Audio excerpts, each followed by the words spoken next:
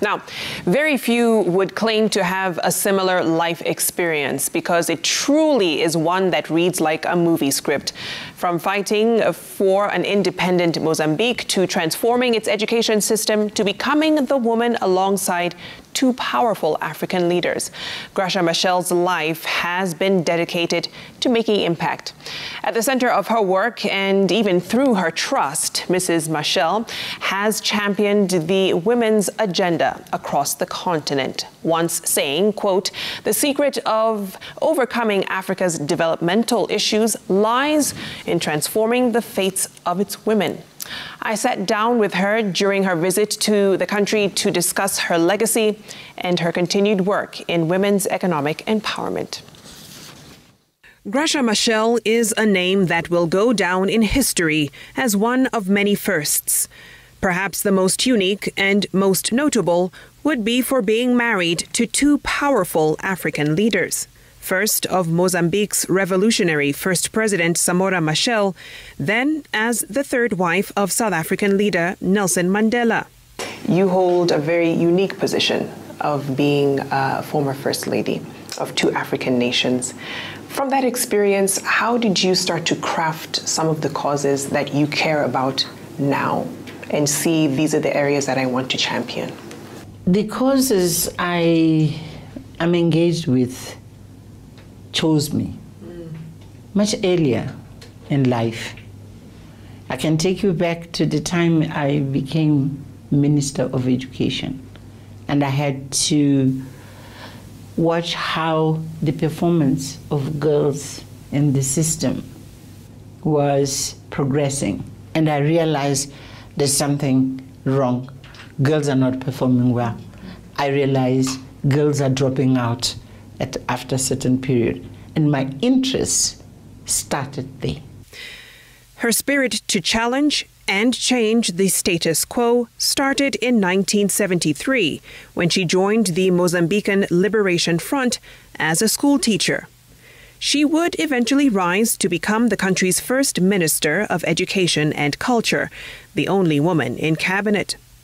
In the 14 years she served as education minister, illiteracy reduced by 72%, and school enrollment for boys increased to over 90% and to 75% for girls.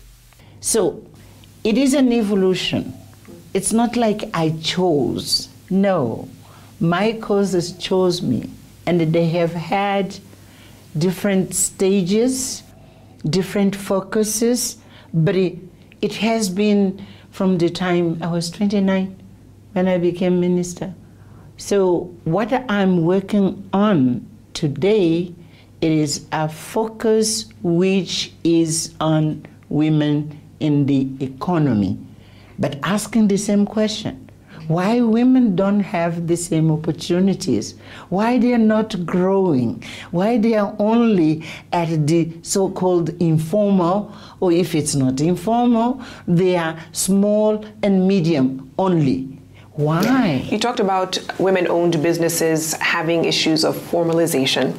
And even though Africa boasts the most number of women entrepreneurs, which is fantastic, that is still a challenge. We need to get them into the formal system. We need to scale them. What more do you think needs to be done to get them to where they need to thrive? One issue about formalization is that I don't think there are many African countries who understand that it is the nation which is losing when millions of women are in the informal sector, because they don't count. It's as if they don't exist. So if you understand that, you will have policies, you will have strategies, you will have plans of how do you bring them into the formal economy. There are not many governments who are doing this. Second, yeah, we say Africa is vibrant because women are entrepreneurs and they're doing extremely well, better than other continents. But they are only small and medium. Small and medium businesses that are struggling to raise enough finances to grow. According to statistics, the women's financing gap is to the tune of $42 billion. Our Women in Agribusiness Network has strengthened 20 female-owned seed companies and 2,000 smallholder farmers to the Graca Machel Trust's Women Creating Wealth program and the African Development Bank's Affirmative Finance Action for Women in Africa are trying to close that gap and have so far supported over 500 women-owned businesses across Africa to get investor-ready and raise that critical funding. But we decided to work with the missing middle, to say those who are small, those who are medium, they have a chance. They are formal already.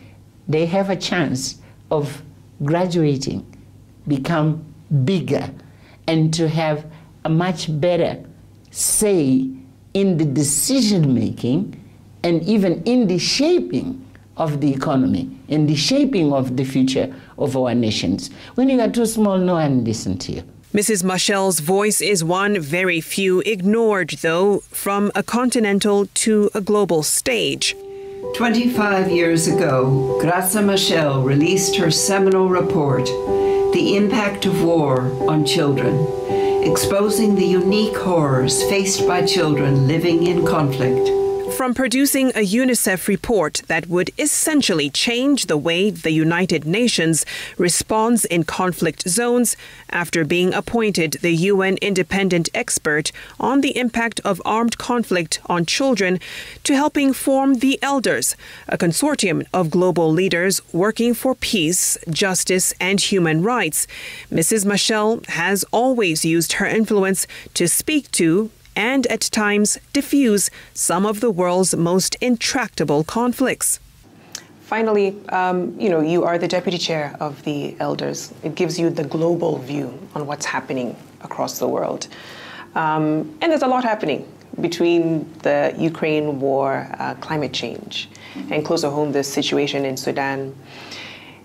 We can't, though, lose sight of the women's advancement agenda. Mm-hmm. And how do we continue doing that, even with these competing interests?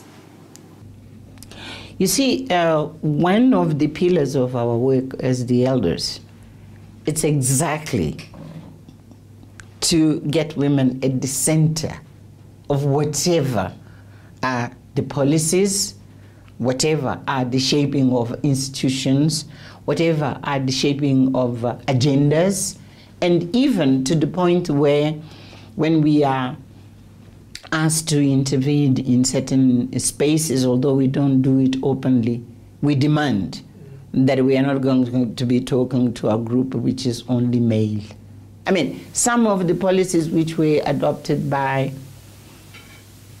United Nations, I'll give you an example, and it was Desmond Tutu who was our chair, and who he didn't sit, who participated, and he lobbied, with his, as a bishop, to convince the development of the SDGs, and to say, girls, not brides, have to become part of global agenda, because if you protect girls and they realize fully their potential, we counted at the time 6 of the SDGs would be touched and implemented.